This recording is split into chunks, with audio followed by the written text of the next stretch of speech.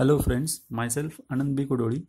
Today we are here to learn if the hydraulic jump occurs in a rectangular channel, then what will be the relation between conjugate depths, that is y1 and y2. Okay, so before start this video, I request to watch the part first of this hydraulic jump video. In that I have explained the definition, its classification, where it occurs and why do we require to create the hydraulic jump, and also its practical applications. Okay, so we'll start this video. Then before starting this video, we need to we have some assumptions to start the derivation. Okay, so in that first assumption is that it is assumed that the channel is horizontal and it has a very mild slope, so that the component of the weight of liquid in the direction of flow is negligible. Okay, it is assumed that the jump takes place in very short distance, means distance is very small. Okay, so that frictional losses can be negligible and we can be avoided. Okay, so it is assumed, and then next one is it is assumed that the flow before the jump and after the jump is uniform. Uniform means what? The flow characteristics does not change with respect to distance or space. And one dimensional, it is also one dimensional means what? We are considering the velocity in only one direction, because the length is very high as compared to width and depth of any channel section. That's why we are taking one dimensional flow, means we are considering the velocity of flow in only one direction. That is called one dimensional flow. Okay, and it is also assumed that pressure distribution is hydrostatic before and after the jump.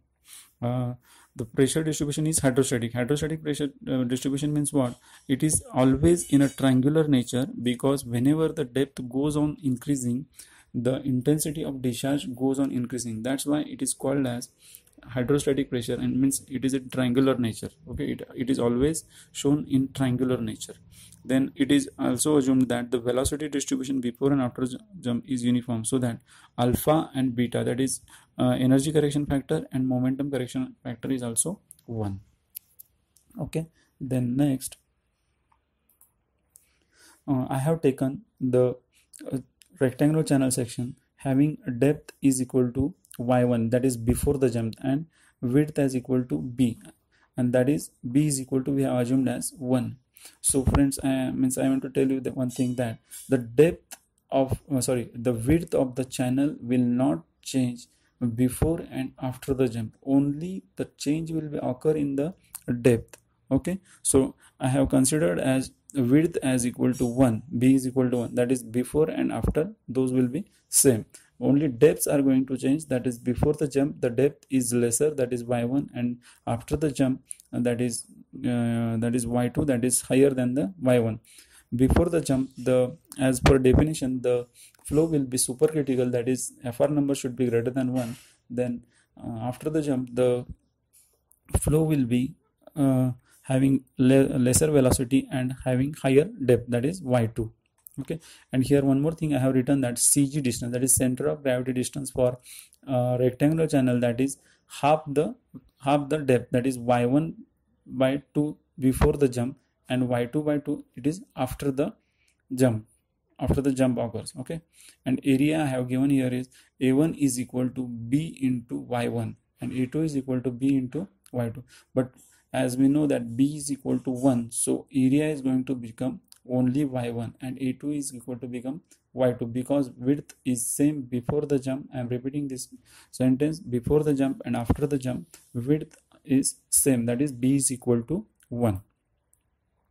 Now, as I already told you, that hydrostatic force is always in triangular nature, because as depth goes on increasing, the weight of water goes on increasing, so intensity of pressure will also goes on increasing.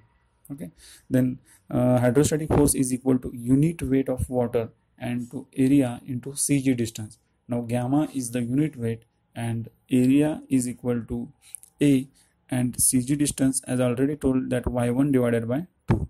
The unit of gamma is Newton per m cube and unit of area is meter cube, and unit of CG distance, that is meter. So meter cube and meter cube will cancel, then the unit of force will going to become Newton, and that is right one, means the weight and force are always represented in Newton. Okay, so hydrostatic force is going to become here gamma into y1 square divided by 2. Simply after simplifying this particular equation, P1 is equal to, okay, now same it will become for P2 also. In that only change is here it will come y2 and P2. Then this is the hydraulic jump occurring in a horizontal floor. Okay, so this is the section before the jump and this is the section after the jump, section 1 and section 2. So here hydrostatic pressure, that is P1, well, depth is y1 before the jump, v1 is the velocity before the jump. After the jump the depth will become y2 and velocity v2, and hydrostatic force is P2. Now we are going to use the momentum equation here, means Newton's second law. In that what they have stated, that what he has stated, that the summation of all the forces acting on any object is equal to change in momentum in that direction only. Okay, so here from the diagram we can get the we can get this information, that is y1 is equal to depth of flow at section 1 before the jump. As I already told you, v1 is the velocity before the jump, x1 is the CG distance from base, that is y1 divided by 2. For rectangular, as I already told you, for rectangular it is y1 by 2, means it is the half of the depth. So same cases regarding x2, a1, a2. As a1 is area is going to become y1 and a2, because width we are considering as 1. So P1 is the hydrostatic pressure at section 1 and P2 is the hydrostatic force at section 2. Now Q is equal to AV, that is continuity equation, A into V, where area is equal to A1, that is B into Y1. We assume that B is equal to 1, so area is going to become Y1 only. By continuity equation, Q is equal to B into Y1, V1 is equal to B, Y2, V2. This is continuity equation. So here we are assuming B is equal to 1. So the discharge per meter width or unit discharge is equal to small q divided by capital Q divided by B. Okay, so B will be remain same before the depth, after the depth. So small q is equal to y1 into v1, y2 into v2. So v1 becomes small q divided by y1 and v2 becomes small q divided by y2. Applying the momentum equation between section 1 and 2, we get sum of all the forces in the direction of flow is equal to rate of change of momentum, as I already told you. So P1 and P2, because weight component and frictional resistance were also forces there, but those were cancelled because of their negligible only. Okay, so now gamma into small q divided by g, v2 minus final velocity minus initial velocity. So hydrostatic force at section 1 and section 2. P1 is equal to gamma into y1 square by 2, as I already told you how it is coming. So P2 is also gamma into y2 square by 2.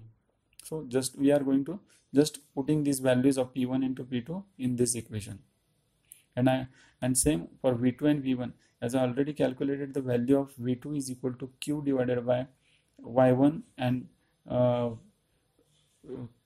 y2, sorry, v1 is equal to q divided by y1 and v2 is equal to q divided by y2. Same values we are going to put here also. So the equation is going to become like this, and after simplifying we get y1 square minus y2 and 2q divided by g bracket in bracket v2 minus v1. Again we are putting these values, so equation is going to become y1 plus y2 in bracket y1 minus y2 is equal to 2q square divided by g y1 y2 and y in bracket y1 minus y2. This is simple maths. By simplifying we can get y2 plus y1 is equal to 2q square small q square divided by g into y1 into y2. Then for adjustment of derivation, we are multiplying both sides by y2. We get to that equation, y2 square plus y2 into y1 is equal to 2q square divided by g y1. Okay, then again by dividing y1 square on both sides we get y2 upon y1, and y2 divided by y1 is equal to 2q square divided by g y1 square. Okay, then but small q square is equal to, then q is equal to v1 into y1. Okay, so v1 is equal to q divided by y1. Then here we are y1 cube is separating by y1 into y1 square, so that I can get q divided by y1 is equal to v1. Means already we know the value of v1 is equal to q divided by y1.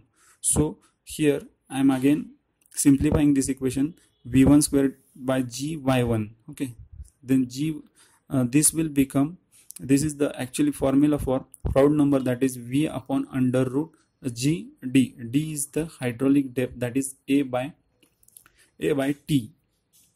Okay, so in this case the value of a by t is going to become y1.